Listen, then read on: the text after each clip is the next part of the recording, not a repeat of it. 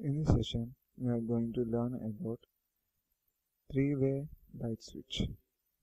Regularly, this three-way light switch is used in the homes. Okay. Suppose a light is placed at the outdoor in the balcony. Suppose a light is placed at the balcony. Sometimes we don't know where the switch is in the balcony. Okay. In some houses, they uses two switches for a single application. This is the same way, this is the process they follow for doing that operations. Okay.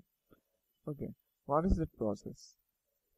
Here, take an example of a light in the balcony, which is on when the switch outside is on. Okay. We don't know where the switch is in the balcony. Sometimes we can on that same light, the switch which is inside the room. Okay. Sometimes by offing the switch also we can switch on the light. That is explained practically with this example. When you see this circuit, a 60H AC circuit, AC voltage is connected to the bulb with the help of two switches. Okay. When the first switch and the second switch both are on, the light gets on. Okay. If any one of these switches is off, then light gets off.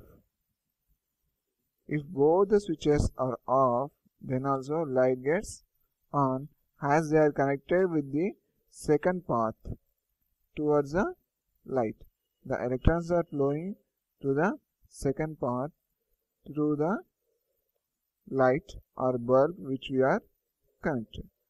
Okay, when both the switches are on, the current is flowing through the first path through the light, so that bulb is getting on.